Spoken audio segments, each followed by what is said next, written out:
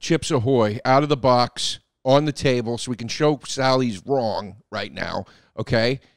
Show me an actual cookie. Look at the cookies on the package. That is perfectly symmetrical, a bite with every single chocolate chip. They're deep, they're rich. The cookie's golden brown. You do not want to do this to yourself. I do. You don't want to. I'm dying to do it to myself. You don't want to pull out a Chips Ahoy. I'm dying to do this to myself. Pull one out. But look, this is the thing.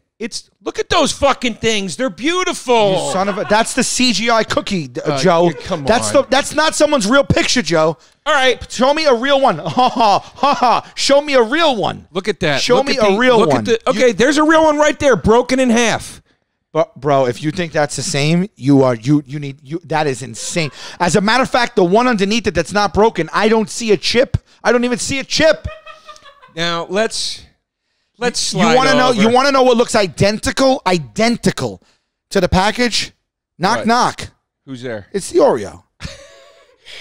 Look at that. That's an Oreo, and that's what it looks like on the package, and that's what it looks like in the box. Let's slide in. It's a cookie. It's punched. It has the ridges. It has a thing. That is exactly, you're getting what you pay for every time. First of all, the crest imprinted on the cookie has always depressed me. It looks like something that would hang over a courthouse or a church or something.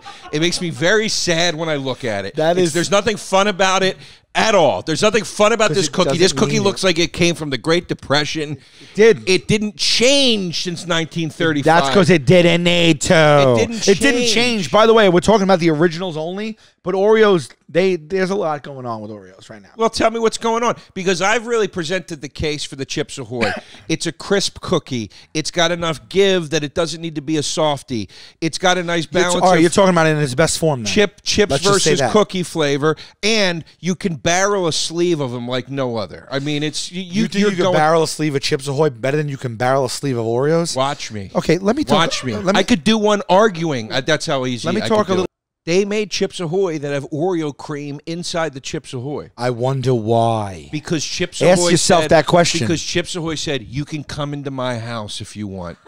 You're allowed in my house. Joe, I'm not coming into yours. You think I'm going to let your cookie surround me? Oh, is that how you want to spin it? You spinster? That's not a spinster.